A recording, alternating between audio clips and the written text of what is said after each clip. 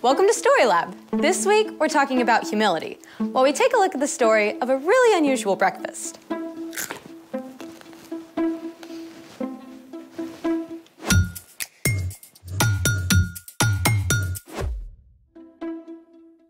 Hey, I'm Skylar. And I'm Sebastian. We're talking about humility, which is putting others first by giving up what you think you deserve. So what are we doing today?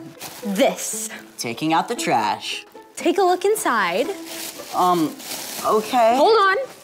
I feel like I'm doing surgery. Go ahead. 1 banana peel, eggshell, more eggshells, I like omelets. coffee grounds. Dark roast. This is the way. Ooh. Why are we doing an archaeological dig of your breakfast? Not just my breakfast. Let me guess, you lost a contact? Nope. I give up. What do you see? A bunch of garbage. I see pure gold. I think you need to get your eyes checked. This stuff can turn into something amazing. What? Ta-da! Dirt.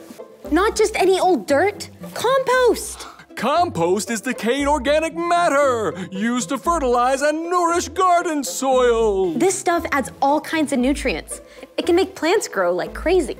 But how does all that turn into this? I'm so glad you asked. Let's make it. There are actually a bunch of ways to make compost. You can go outside and dig a hole about 1 foot deep, but you can also just compost on your kitchen counter with a bin like this. So you just dump the stuff into the bin and it turns to compost? Not quite. You need 2 ingredients for your compost recipe, greens and browns. I see green and I see brown. Actually, these are all greens. Fruit and veggie scraps, eggshells, tea bags, and coffee grounds are all greens because they have a lot of nitrogen in them. If you have this many greens, you need 3 times as many browns. Ooh, will these do? Nope. Browns are rich in carbon, stuff like shredded newspaper, dried leaves, and cardboard. We need to feed our compost with 1 part greens and 3 parts brown. I'm on it. All right, that's 1 green,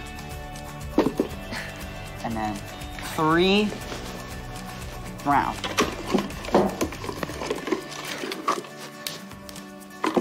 There we go. Now we keep doing that, right? Yep. 2 2. and 3. And then we need 1 of this. Yes.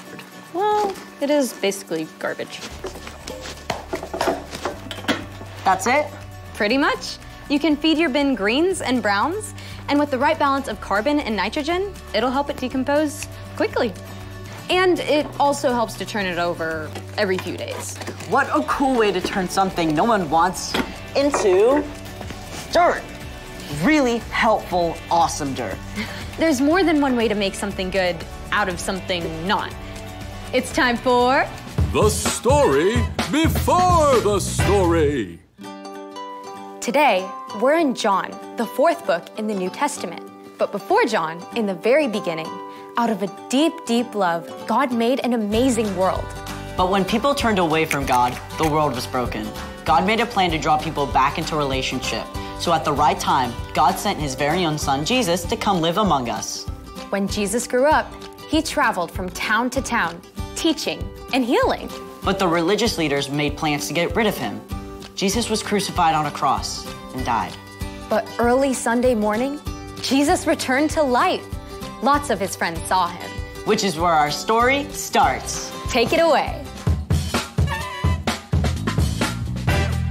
Hey everyone, I'm Chloe. Hey, Chloe. After Jesus defeated death, he appeared to Mary Magdalene and then to his closest friends, and lots of other followers too.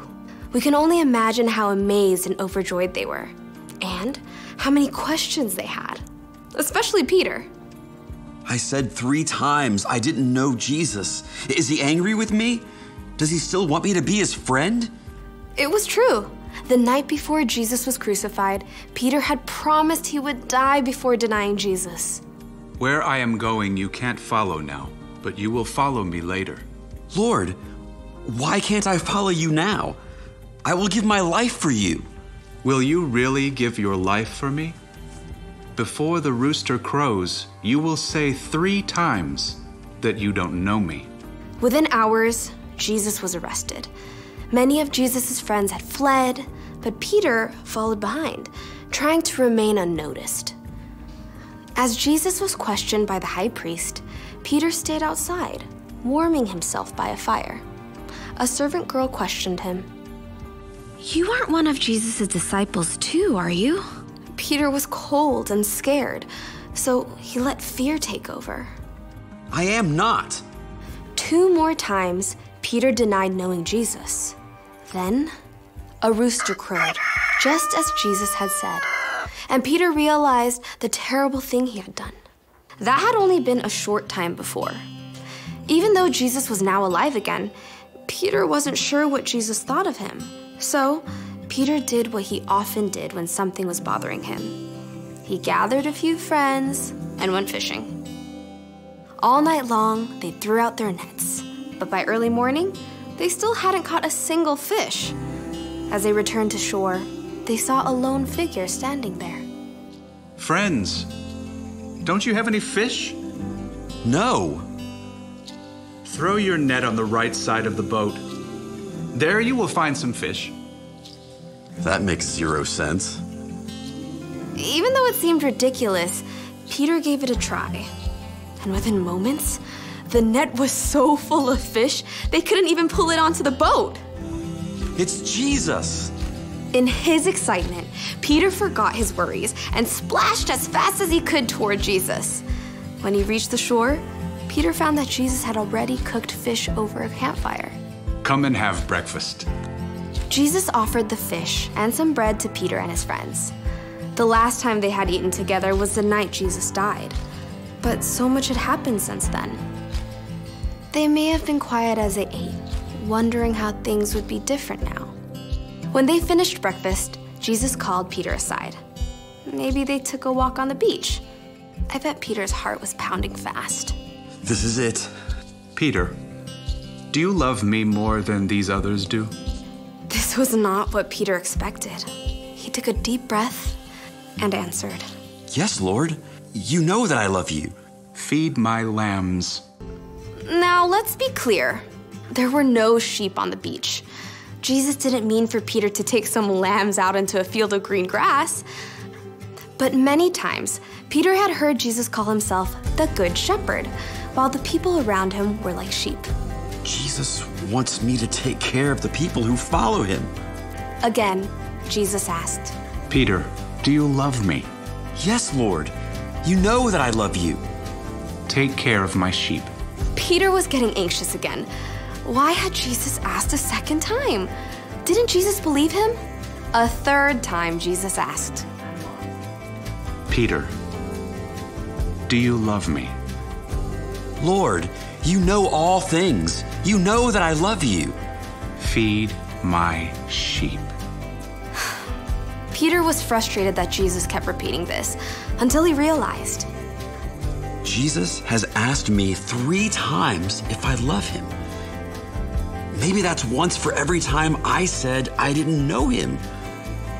Jesus had not only forgiven Peter, Jesus was inviting Peter to care for all the people who would follow Jesus now and in the years to come. Following Jesus wouldn't be easy, but it would be worth it.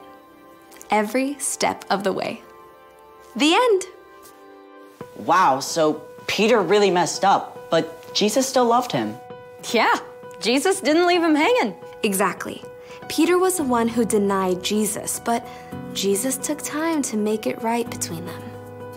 So, what's our part in the story?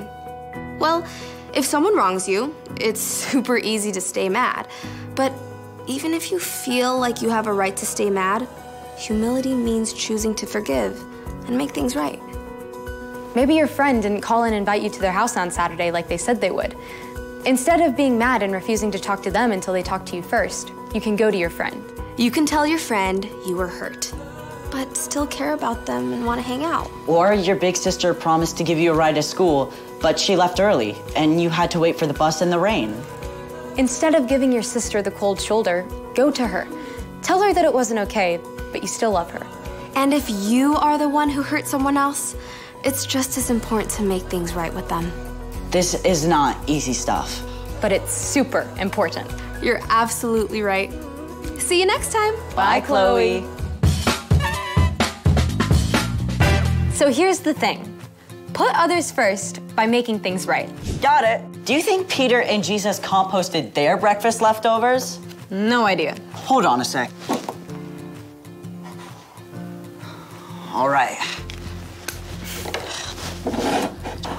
She looks hungry. Apple core? Nom, nom, nom, nom, nom, nom, nom, nom. Thank you. Thanks for joining us in the Story Lab. See you next time.